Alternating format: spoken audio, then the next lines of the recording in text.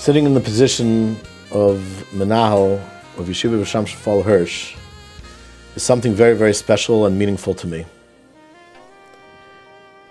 First of all, the name of the yeshiva itself is very close to me, as it is named after my Elter Zayda, Rav Samson Raphael Hirsch, Zecher Tzadik Livrocha. Secondly, it is no secret that my illustrious grandfather, Dr. Rabbi Yehudah Moller, Zecher Tzadik Livrocha, put much effort into building the Washington Heights community, the Kehillah in general, and the yeshiva specifically.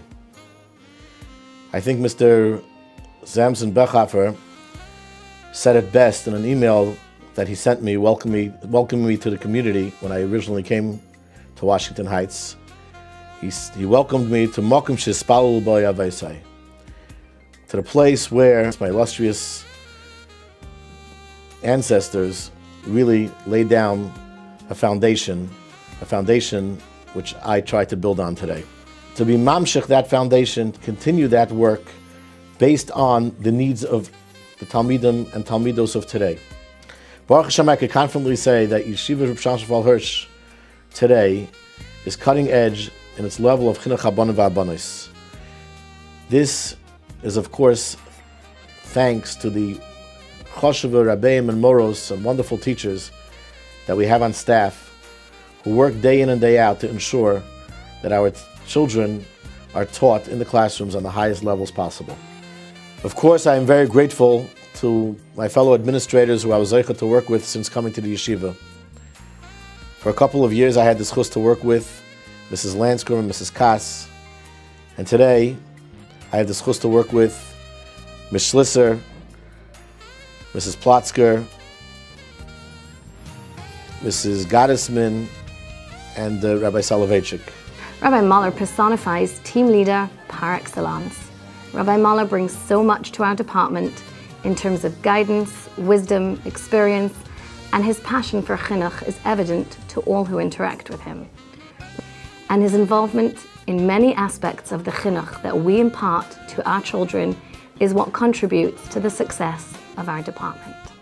And he actually instructed me to use whatever data was available and whatever tools I could to get the best teachers, to train them in the best practices, and to really raise the educational bar.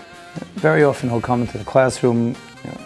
Sometimes he'll just come in right away, engaging the boys in what we're talking about. Sometimes he'll just shy into the background, just enjoying watching everybody, and what they're learning, what they're asking, what they're answering. His presence is always there. The boys always know that he's involved in every single aspect of the school. 4 years ago when we were told we were getting a new menahel, we were a little bit nervous. Nobody likes change. But Baruch Hashem, we had nothing to be nervous about. Our choshev menahel, Moller Shlita, is out for the good of all of the Rabbeim, the Talmidim and the Talmidos. His main goal is that all the Talmidim and Talmidos should grow in learning, in Torah, in Midos, and Yerushalayim.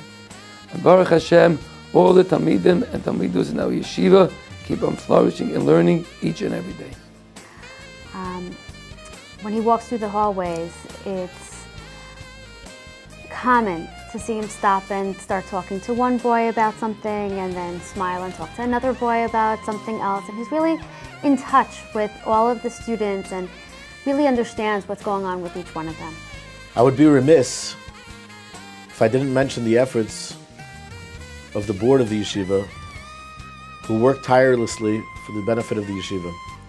In particular, I must mention Reb Pinchas Katzenstein and Reb Warren Katzman, who literally live and breathe our yeshiva. They are involved in ensuring that our yeshiva continues to have all its needs met. I would urge all of you here tonight, parents, friends, alumni, and beyond, to help them, to help us, to help this very unique yeshiva, a yeshiva that attracts students from over a large geographical area, even coming across state lines.